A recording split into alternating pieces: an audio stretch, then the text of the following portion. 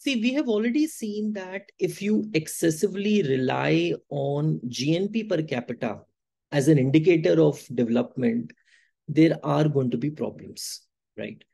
Because there can be some countries which might have very high GNP per capita, but they can also have very low human development. And there can be few countries which might have low GNP per capita, but they might have very high uh, human development, right? Although, having said that, high GNP per capita is also related with, to a certain extent, with high human development. But the point which you want to make is that excessive reliance on GNP per capita as the development indicator is dangerous, right? Because a relatively prosperous country can also be lacking in terms of various development indicators like safe drinking water, like literacy, right? Like proper health and sanitation. So all those things. So having said that, we need an index of human development. An index of human development.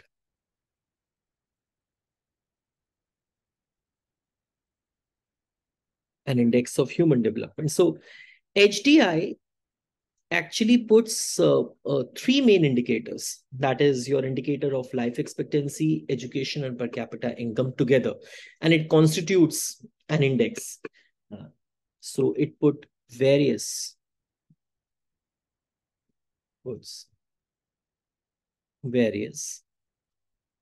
socio-economic indicators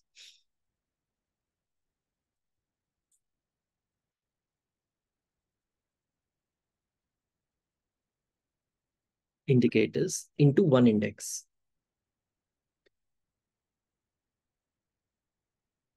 Into one index. And what is that index? What are the different indicators? One is life expectancy.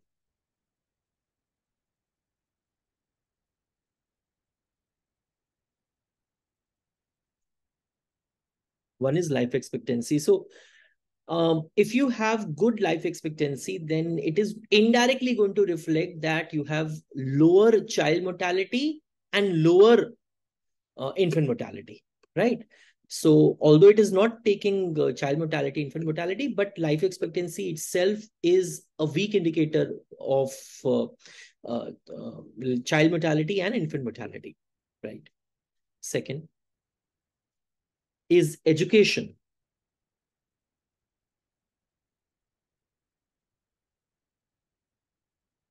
So education itself is coming from two kinds of indicators. One is adult literacy.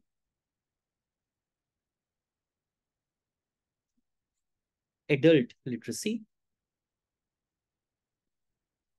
And the another one is enrollment rate.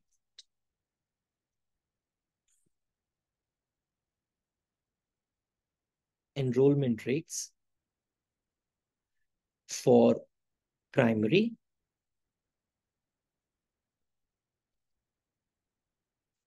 secondary,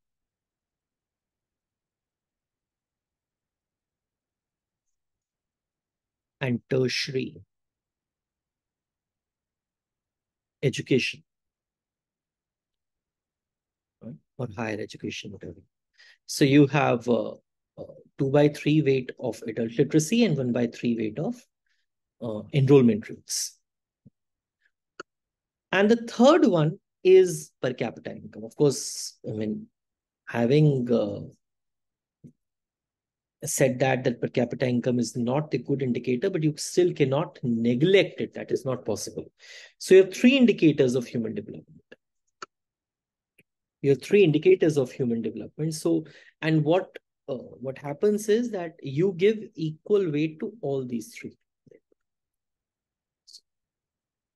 I will make some detailed recording later about HDI, their computation. But right now, as it is given in the chapter, we are looking at that thing, right? So HDI is calculated by defining some notion of countries' achievements, in terms of all of these three indicators, in terms of life expectancy, education, per capita income, and then you take the simple average of all of them. So what you do is whatever is the life expectancy plus education plus this, whatever values you're getting divided by 3 is what your HDI is. The main the main advantage of HDI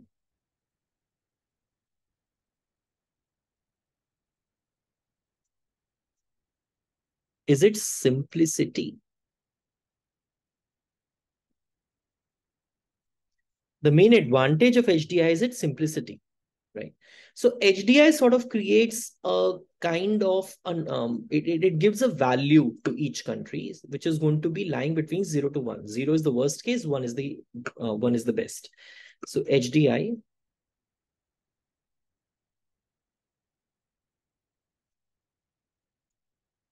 creates for each country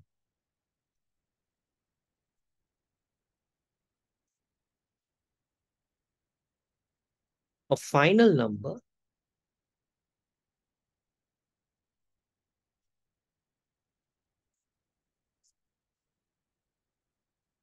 that takes the value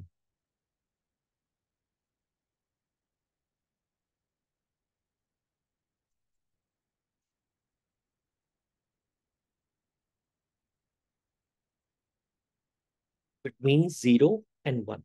That takes the value between 0 and 1, right? But you also have to understand one thing. I've just told you, just a bit. You cannot even neglect per capita income because there is some relation between per capita income and development. So you look at it could be argued also that with rising income levels, you have an access. I mean, you have resources that you can have better schools. You have resources that you have better hospitals. You have resources that you can use those resources for the welfare programs, and hence the development is going to be better. Development is going to increase.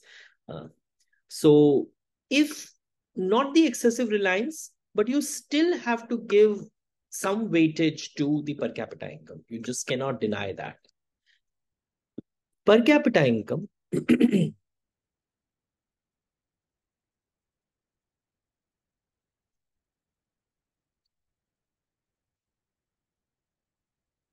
income still acts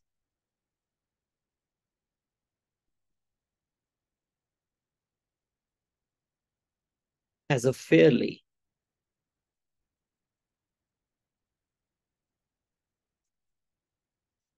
good proxy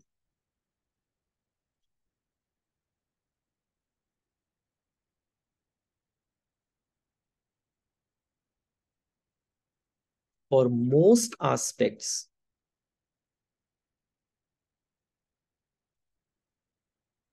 of development, right? It can be argued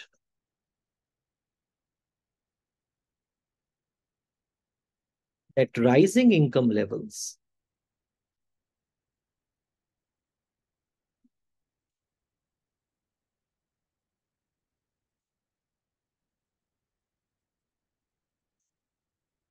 ultimately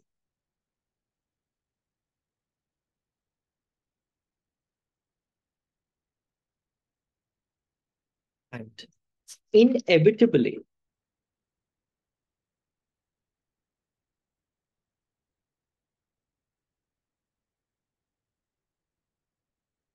translates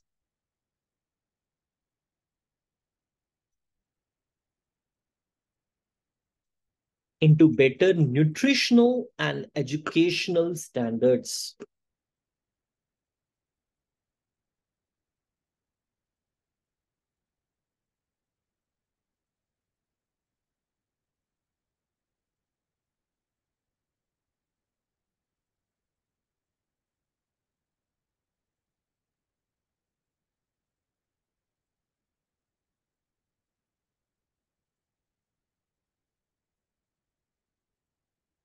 Into better nutritional and educational standards, right? So And the relationship between the per capita income and the life expectancy is also fairly strong, right? So in those nations in which you have high per capita income, life expectancy also tend to be higher. The relationship between per capita income and education levels, the relationship between per capita income and lower infant mortality, all of that is very high. So you can't just neglect it. That is one thing.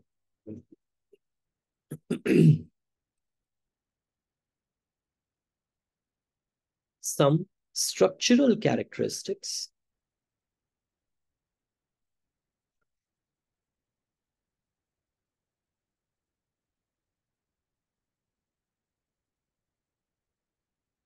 characteristics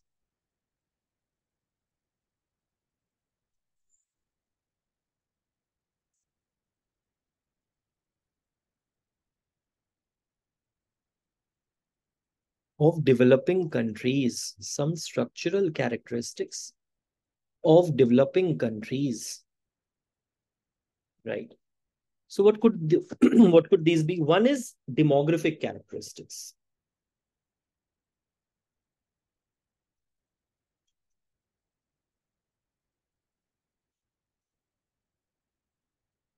One is demographic characteristics,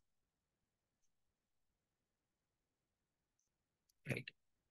So in case of demographic characteristics, what is happening is that most of these developing countries, right, they are characterized by very high birth rate and high death rates.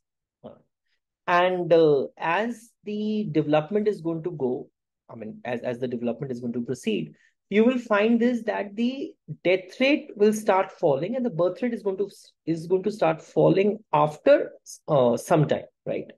Uh, so what happens is that birth rate is still high and death rate will start falling early. So there is a population explosion which happens. So these developing countries, they are characterized by high birth rates and high death rates, right? Right.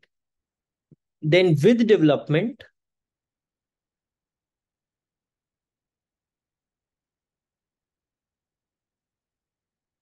death rate falls quickly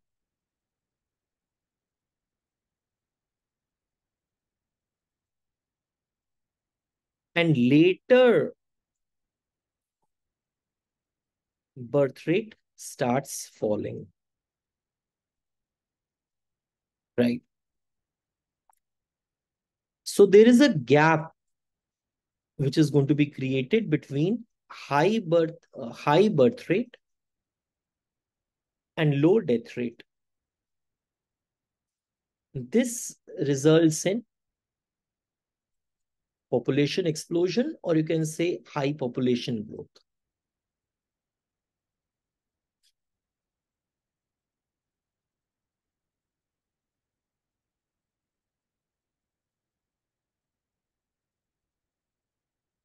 This results in population explosion or high population growth. Okay, right. So other is your occupational and this structure, production structure. This you already know. I think we have talked about this earlier too. That agricultural activity is the main occupation, and the production is also revolving around mainly that. So occupational structure.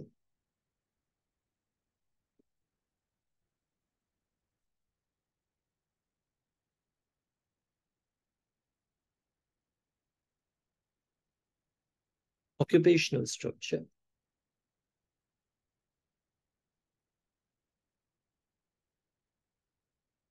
Agriculture. Right. Then rural and urban migration.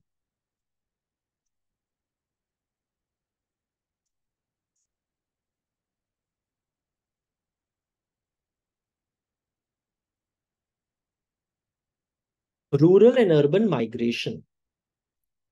Guys, if you look at these developing countries, you'll find this that these developing countries, they are characterized by very high rates of rural and urban migration.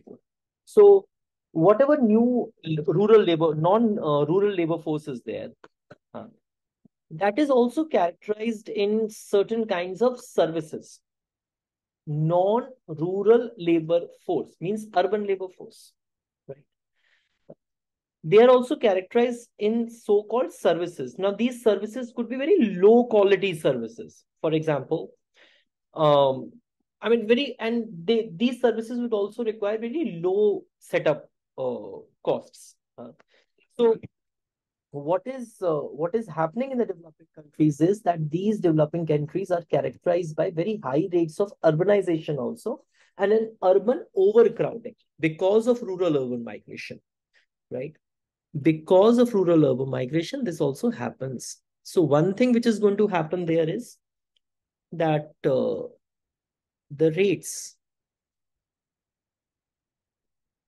of rural urban migration,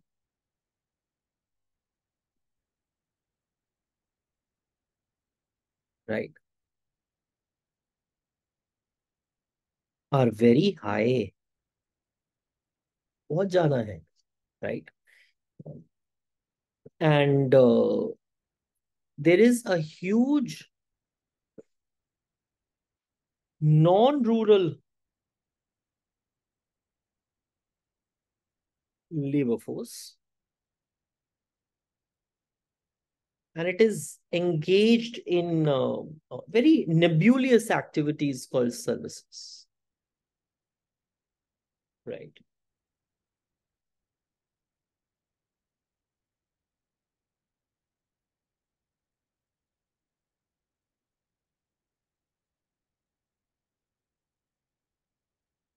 So many of these rural labor force, when they come to urban areas, so that is now the non-rural labor force, and that is engaged in very petty activities, right? For example, housemaids, for example, any kind of activity which is going to require a very low setup cost, right? Uh, so what happens is that in developing countries, there is going to be an overcrowding in the urban areas. So all of this leads to the overcrowding in urban areas. This is also the characteristic. A good development indicator would be that wherever you are, the development is such that you do not have to unnecessarily migrate. You are getting good work opportunities around your home only. But the people from different states, they have to come to the urban areas and they have to do these petty jobs, right? Although they are getting much more, they may be getting much more than what they would have got at home. But still, right? The idea should be that we should be able to develop uh, the rural areas such that people can get respectable jobs there only. But we're just talking about the characteristics, so overcrowding in urban areas. Then you have patterns of international trade.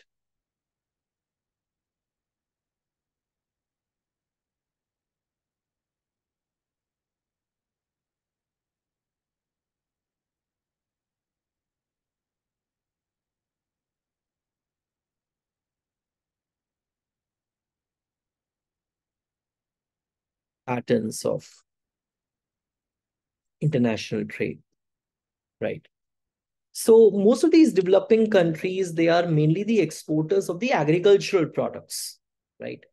Uh, so and this pattern is mostly in all the agricultural countries. So the pattern is that these developing countries. So developing countries,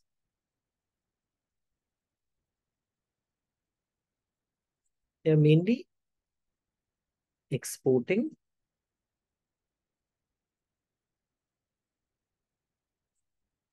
agricultural products mainly, right? And their exporting of primary products, their exporting of agricultural product is also given by comparative advantage theory, because they have the comparative advantage in agriculture. So that is the reason they will be doing this. So, but as far as imports are concerned, their import pattern is more or less same as the other developed countries. But import pattern, right? But import pattern,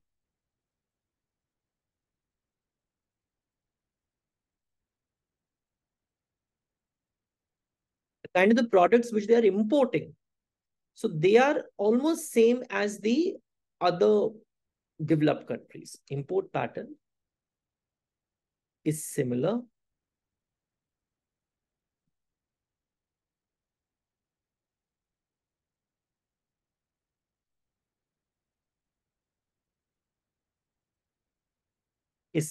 to developed countries. Achha, one problem which comes with the exporting of agricultural products is that the terms of trade, they are going to fluctuate. So because agricultural products can have the fluctuating prices, and hence their export revenues will be fluctuating, these developing countries, which are mainly dependent upon exporting the agricultural products or primary products.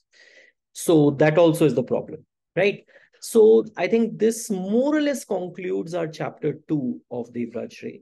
So I hope you found this part of the series a little useful to you. Right. Thank you, Beta.